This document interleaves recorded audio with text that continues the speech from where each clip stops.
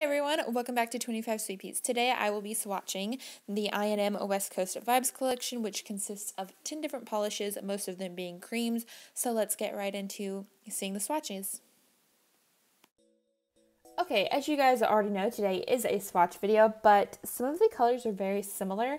So instead of showing you individual swatches, I thought I would swatch 4 at a time and then maybe 3 at a time, just so you can kind of see them all at once and compare. So first up, we are doing the nude slash brown category. First off, we are going to start with one called Sultry Lips Keep Ships. Gotta be real careful about saying that one, just saying. Okay, so this is kind of a off-white, very off-white, almost could be considered gray, but it's more putty-like than gray. I'm not even sure that's the correct term to use it to describe this color. But there is a look. That is one coat, and the formula was really nice. As you could see, it applied really evenly. I can't see through on my nail. If you want like a thicker, fuller finish, then you could do 2 coats, but really that one coat covered perfectly. Next up, we have one called Late Summer Bronze, which is kind of a shade darker, and it's another different tone where you kind of want to call it a gray, but it's got a bit more like tan slash taupe in it that makes it not gray. So I guess you could consider this one kind of a taupey or in a brownish khaki. Maybe that's a better term. I'm not sure. But there is one coat of that, as you can see as well. That one had a really good formula. It applied really nice and evenly. The brushes on these allow for a great cuticle line. However, you can kind of tell that on this side over here, it is a little tad sheer. So you might want a second coat, just depending on how you apply the polish. But I will show you 2 coats on all of these. However, obviously, we're going to let those dry first. Next up, we are moving on to one called So Nude and Nancy, which is a warmer nude, warmer white, warmer, I don't know. It's just another one that's kind of hard to put into word because it's what some would consider a nude polish. Obviously, none of these are quite like skin tone nudes, but they're neutrals, I guess would be a better term. But here is one coat, and I got it too close to my edge of my nail, so sorry about that. But as you can see, that one is a bit thinner, therefore it's a bit runnier and trickier to work with. It's not hard to work with by any means, but it is a tad bit more sheer, so therefore the second coat is definitely needed on that one. Okay, lastly for this little batch, we have the brightest one of this little section, and this one is called Brunch Bloodys. If you guys watch my Instagram stories, I actually swatched this for you guys earlier this week on there. It's a very interesting color. It's kind of a rusty orangey brown, if that makes any sense. And it's one that probably doesn't show well on camera. Actually, it's pretty accurate on camera, and the swatch pictures are really accurate, so be sure to check those out. I will put up the swatch pictures out right after this segment, so stay tuned for that. And again, this one was called Brunch Bloodys. So there is one coat of each of those. Time for coat 2 of these, and I'm just going to quickly apply them. Not really talk that much, just so you guys can kind of see how they behave. Again, this one, okay, I said I wasn't going to talk much, but here I am talking. This one really didn't need a second coat, but there it is with 2 coats. It just gives it an even fuller finish. Now, I'm not sure, but there was this one OPI polish called My Boyfriend Scales Walls. I feel like this might be close to it. I don't know because I don't actually own that polish, but I know it was like a really popular one among people that did nail art. The next one is called Late Summer Bronze. That one, again, is really close to being full coverage in one coat, but it could use a second coat just to make it extra plump. Is that even the right term to use when you're talking about a nail polish? I don't know. I know what I mean, but there's a second coat of that. And it definitely does give that plumpness. I guess I really think of plump in the term of a jelly polish, and this is not a jelly polish, but it just gives it a fuller, thicker feel, if that makes sense to you. Now we're going on to So Nude and Nancy. Remember, this one was a tad bit watery, but Still easy to work with, you just gotta watch it. This nail on my hand is just more curved than the rest, so if I'm gonna have issues with a watery polish, it's gonna be this nail. But there is 2 coats and it's definitely up to full coverage. Now, even though I wouldn't personally wear a lot of these colors on their own, I feel like they're a great base for nail art, say in the fall. Not quite spring, which I'm not sure why these are releasing right now, but there are different seasons all over the place, and so that could be a reason why. So here we have our second coat of Brunch Bloodys, and again, this one is almost full coverage in one coat. If you want that extra depth, you can definitely do a second, like I did here. So there is the second coat of all of those. Now let's take a look at the swatch photos.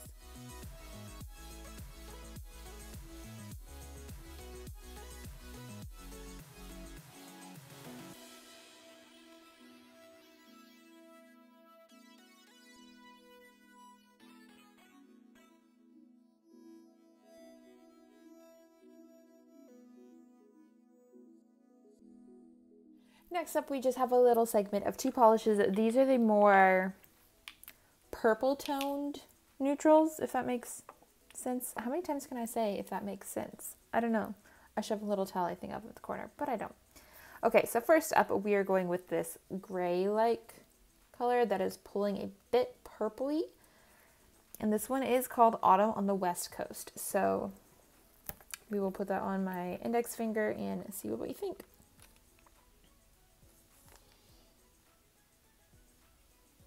It definitely has a gray color pulling through there. It's definitely more gray than it is a lavender. I'll bring you guys in a little bit more. So there is that one. As you can see, it's a charcoal gray that pulls a bit purpley. Next up, we are going to look at one called Wine and Dine, which is this like eggplant purple.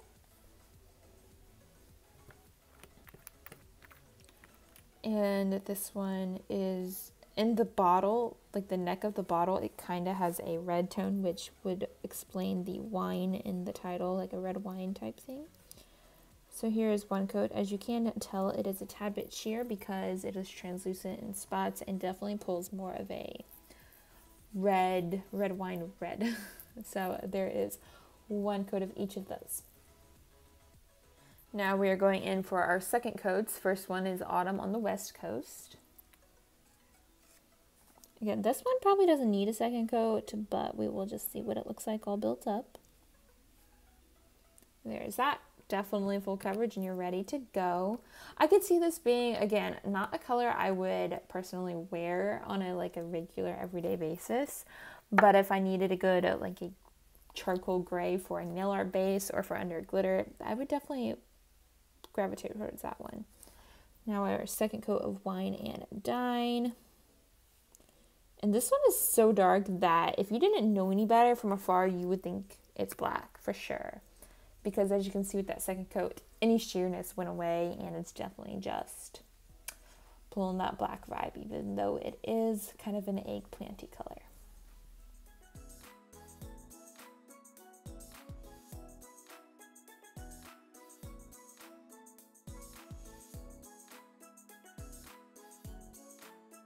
Now we're moving on to the last segment, and this segment consists of 4 polishes. These are the more exciting ones in this collection, in my opinion.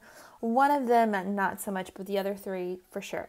So first off, I'm going to start with one called As Teal As You Can Get It, which is a teal-toned gray, which I never really thought of before.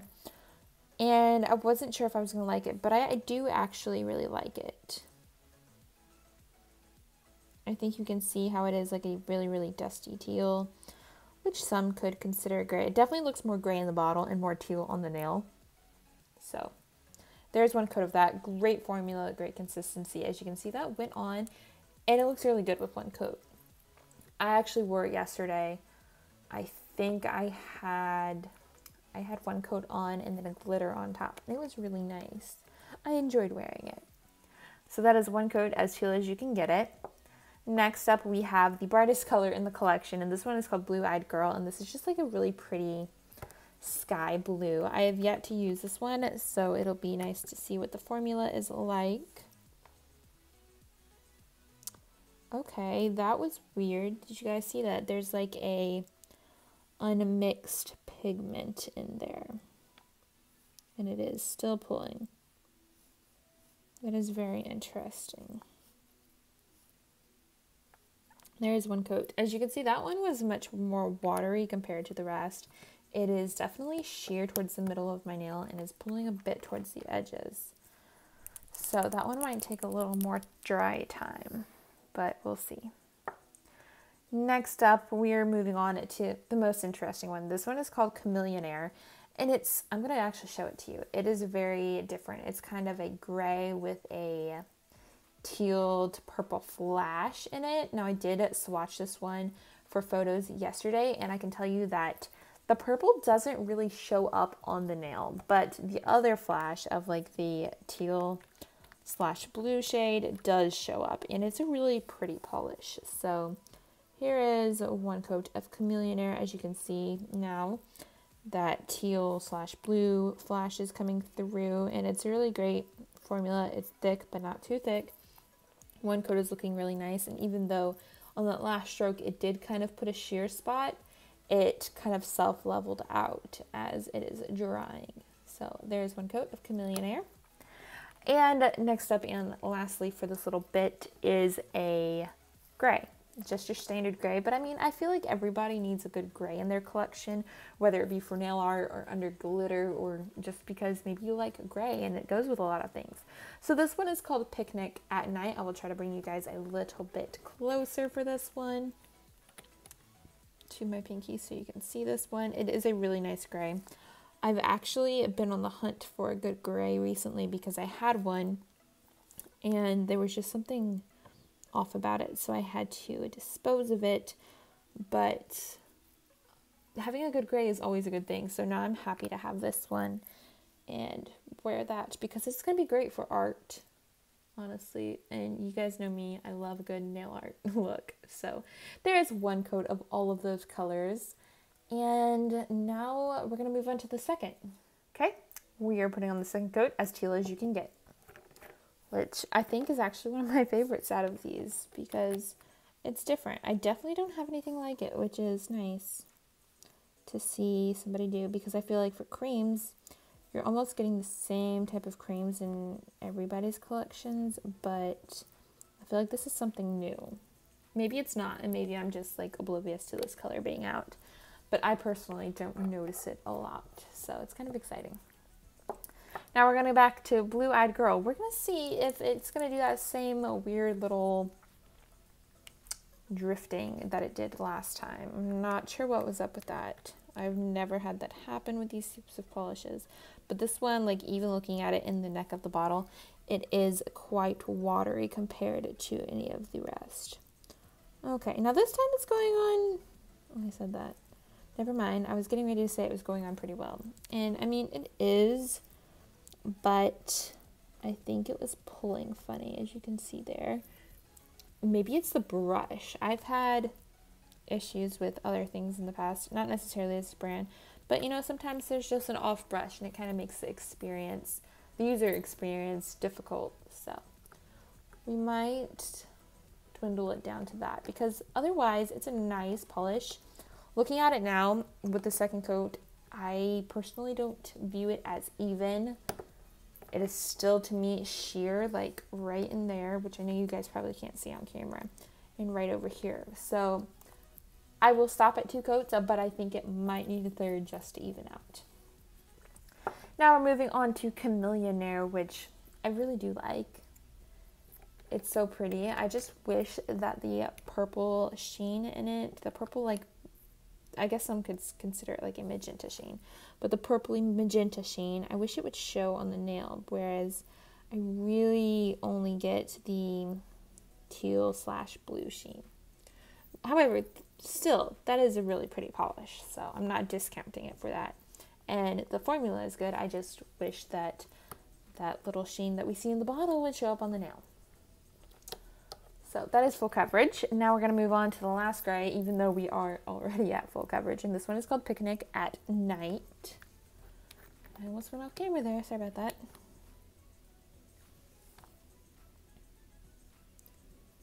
And there it is. Definitely full coverage, and it feels all nice and thick.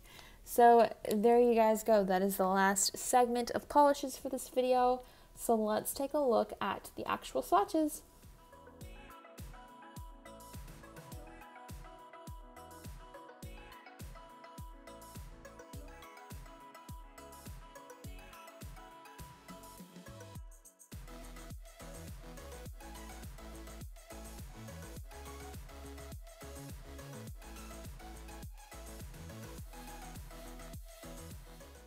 And here's your final look at all of the colors you just saw live swatched. I believe these are all available now, so I will have the link to where you can pick these up in the description box below, as well as a link to today's blog post, which will have pictures of each of the polishes and, you know, just more details. I hope you guys have enjoyed this video. Thank you so much for stopping by and watching. If you liked this and want more videos like this, be sure to give it a like and subscribe so you're up to date on all of the latest things. Also, if you want to be notified of when there's a new video, you can press the little notification bell to make sure you don't miss out on anything, because of, you know, the way that the algorithms are going. You might as well. So thanks again for watching, and I will talk to you guys next time. Bye!